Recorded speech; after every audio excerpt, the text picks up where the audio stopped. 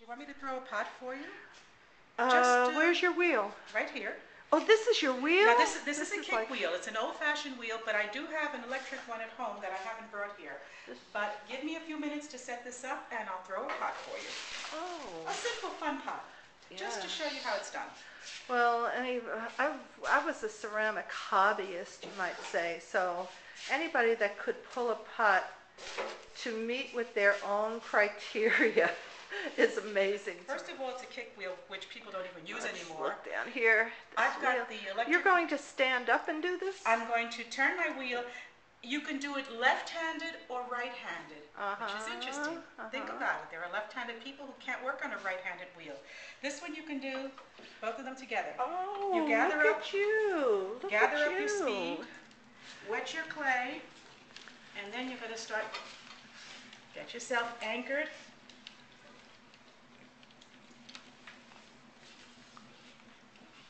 This is a little bit difficult to get started with, but hold on, I'm getting there. We're not in any hurry.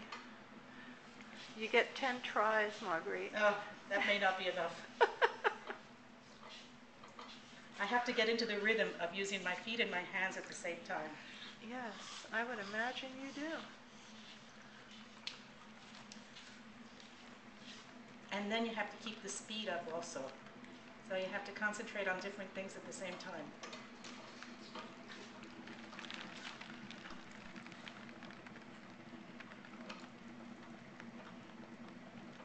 Okay.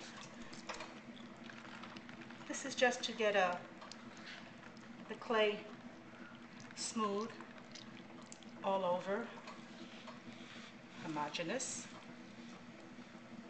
You start to condition it a little bit. You use a lot of water. Without water, you don't get much done when you're throwing a pot. And then you start, I always tell people, if you put an idea in your head, you can probably produce it. If you don't know what you're doing, then you can't, your brain cannot tell your hands what to do. So you put your idea, what kind of a pot do you want? Something round, something straight up? What kind of a pot do you want? Well, we're going to try for maybe a bowl, something practical. And I have to remember to keep the speed up because keep it watered. In the beginning, it's good to have a lot of speed. But as you get closer to the finished pot, I'm going to stop it because I have a couple of air bubbles. Poke at them. You poke the air bubbles? Yeah, just give it a little Get poke. the air out. There we go. Oops. What happens if you don't poke the air bubbles? Well, air has a tendency to expand faster than mass. So if the air bubble is stuck in there and getting hotter and hotter in the kiln, it will have a tendency to explode and you've lost the work that you've done. So it's good to make sure that you don't have any air bubbles.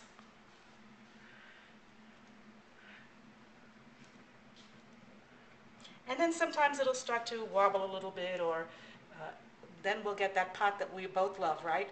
The ones that the lopsided have a personality of their own. The personality pots.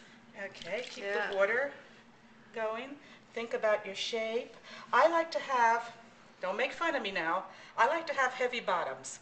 Heavy bottoms. Heavy bottoms, because heavy bottoms, once the pot is made, you can foot them and give them a very nice finished foot.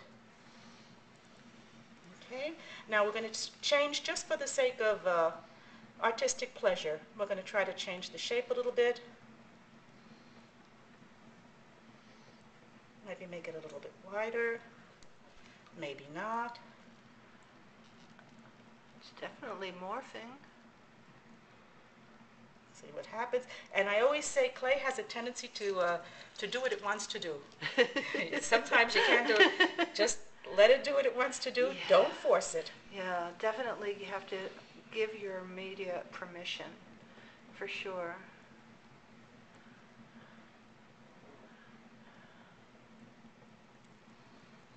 Okay, now we could play with it for a little while. Oh, it's beautiful already. Yeah, it's a nice pot. I'm just thinking, where am I going to put it? Ah, Where will this go? If you were satisfied with this, I'd show you how to finish it, but I have a feeling that just, again, for the sake Yes, of whomever is going to see this, yes. why don't we try to change it a little bit? Yes, sure. Let's play That'd with be it. great. Okay, Okay. sure. What I do when I want to close a pot up, let me get some more done here. Sure. This does great things for my manicure. Do you get manicures? No, my daughter painted my nails with this wonderful nail polish that changes colors in the sunlight. So it's going to be, I found another little hair poke. They don't bother me. I just poke them out of the way. Okay. Let's just keep going here. The sponges, I think, for some reason, they help me very much. They make things work better. These are those, they're not the elephant ears, or are they? No, they're natural sponges. Yes. And they do a nice job of holding the water in, keeping everything nice and moist. Okay, I'm going to try to change the shape a little bit.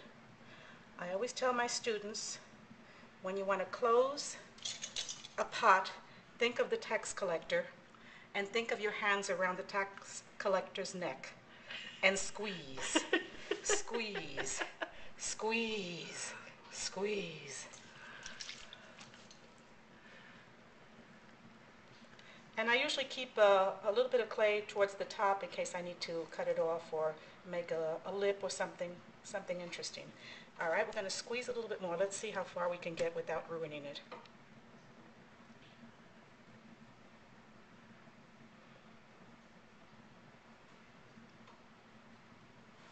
And then we'll fix the shape up a little bit. And I have to remember to keep kicking. Just keep kicking. Keep kicking. Okay, remember tax collector, squeeze, squeeze, squeeze. And with the wheel, you have to be careful. Sometimes people want to work too quickly, but quickly isn't good with the wheel. Things have to be done, pace yourself. You know, everything you've been saying are really good allegorical proverbs for living, too. Yeah, you're absolutely right. All right, we're going to squeeze again. Now, this may not work, but if we don't try, we'll never know. Usually once you get the shape, you can't change it very much, but sometimes you can. Well, that's also a great little proverb. You know, you never know if it's going to work out, but you definitely have to go for it. Mm-hmm. For a while, I used to make pots that were balls with one tiny little hole for one flower in them. I like that shape, but I like it too, yes. let's see if I can do that.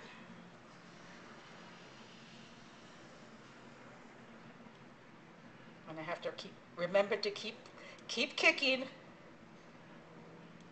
Okay, we're going to try to close it, and then I'll show you something else. Look at that. Oh my. I still have a lot of clay to play with. I haven't Yes. really, some people work very thin. I get to thin. Yes. I start thick to give myself enough room so that if I make a mistake, I still have enough clay to work with.